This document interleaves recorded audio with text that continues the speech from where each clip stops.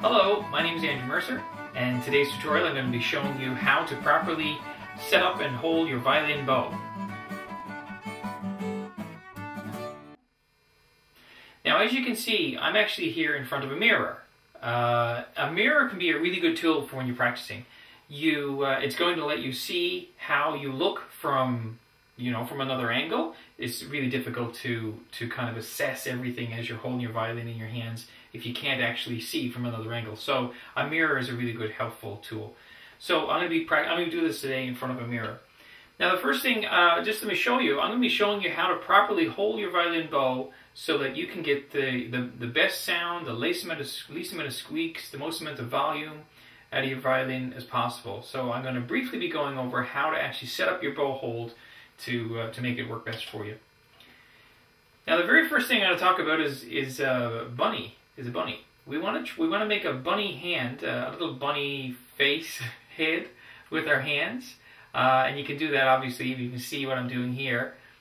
Thumb behind, and your thumb is going to contact your fingers or the bunny teeth at basically around this knuckle right here, your first knuckle, and it's going to be roughly between the two fingers. That's roughly about where it wants to be. Not too far towards the index finger, and not too far towards your pinky or your fourth finger. So it's going to be somewhere in the middle.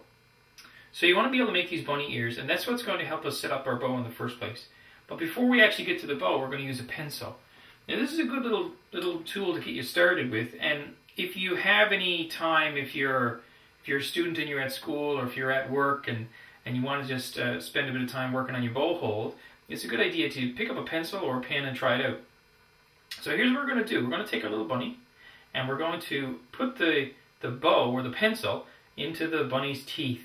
Okay, so in here like this. So I think you might be able to see that from the angle. I hope you can. So our thumb is going to go on the bottom here, on the bottom of our pencil, and our bunny teeth are going to wrap around.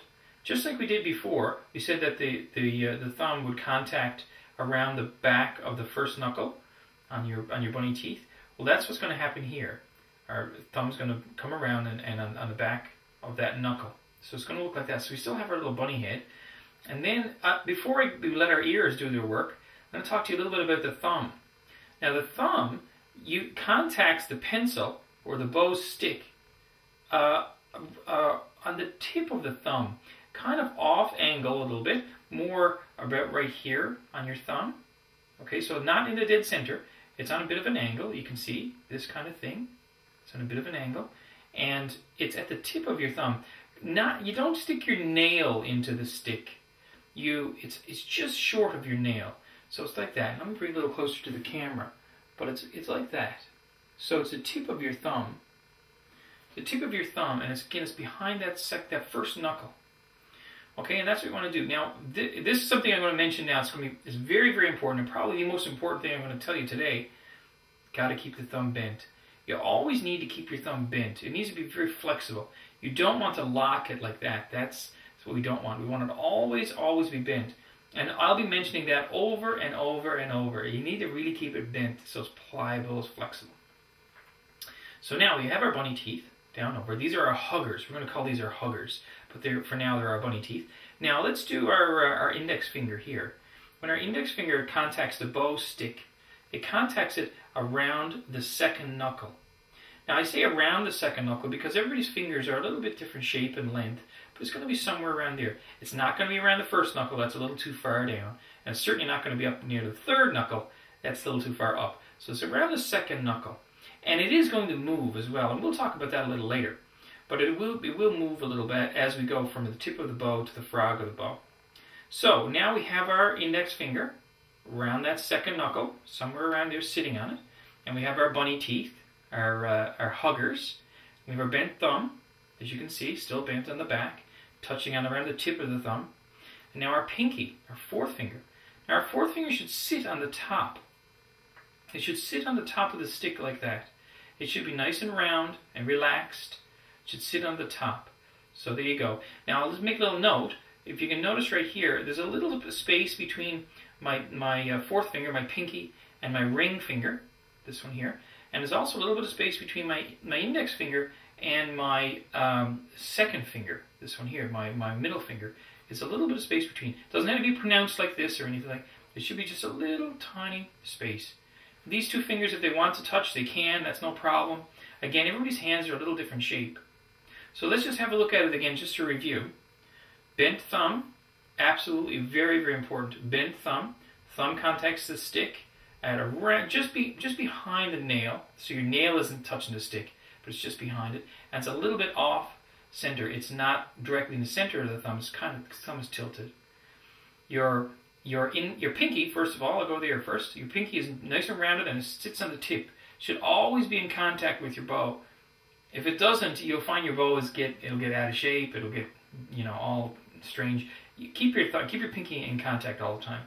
Our index finger is a rounded finger, just like the other fingers. Everything is rounded, and it contacts the stick around that second knuckle. And our huggers, or our bunny teeth, our huggers just lie down over the stick, nice and relaxed, and they contact the stick somewhere around the just beyond the first knuckle, just beyond. And again, people's fingers are all going to be different shapes and sizes, so whatever is comfortable for you, but in that ballpark. So it needs to be a nice relaxed hand, nice and relaxed. These muscles here, especially right here, this muscle, which I'm not sure what the name of it is, but this muscle right here needs to be nice and pliable. Should be very marshmallowy.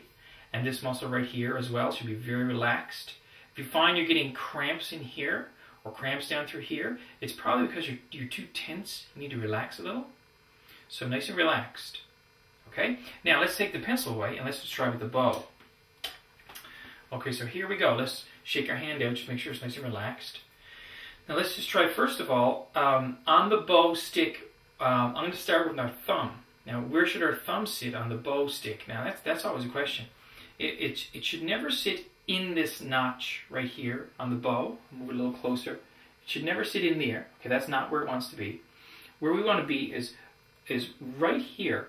So it's sort of on this leather lapping, and it's on the stick a little. So it's going to be right here, like that. Okay, it should be in there. And again, it's the tip of your thumb. The tip of your thumb, not the nail. And you certainly wouldn't want it sticking through like that. I mean, we certainly don't want that either. So it's going to be the tip of your thumb, and it's going to be a little bit off angle, a little bit off center, so it's not in the center. And then let's try our huggers. Let's try our bunny teeth. And they wrap down around the stick as well, just like we did with our pencil. They wrap down around, nice and relaxed. And notice my thumb is still bent. Very, very, very important. And if you want to, for now, you can touch the hair off your thumb. You can probably see that there. The hair on my bow I'm rotating a bit, it's touching my thumb, and that's okay for now. And then our first finger, our pointer, or index finger, is going to just lie down on the stick, wrap around the stick, and don't hook, and don't point it out. It should be just nice and relaxed, and it should be on around the second knuckle. And the last piece is our pinky, our fourth finger.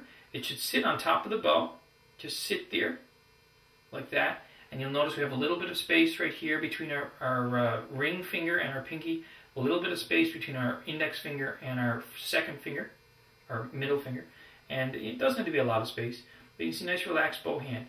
It's a little tilted, and we need that, it's a little tilted. And this is going to be very flexible and pliable, because as we go through our bows up and down between the frog and the heel and the tip, we're going to be moving our hands around. So it needs to be very pliable. And you may find that sometimes your pinky might be rather straight if you're near the tip. And when you're at the frog, it may be quite bent, like this. Same with your index finger. There are times when your index finger may be quite straightened out, and sometimes when it might be quite bent. So it needs to be flexible. Remember, last thing, remember that this bow, that the thumb should be very, very curved and relaxed. Now, another thing too, I should mention, a little tip. I'm holding with my left hand, and you'll see sometimes I'm resting on my shoulder. When you're setting your bow up, you don't want to be holding the weight of the bow with your hand. It's too heavy, and you won't be doing that when you're playing your violin anyway.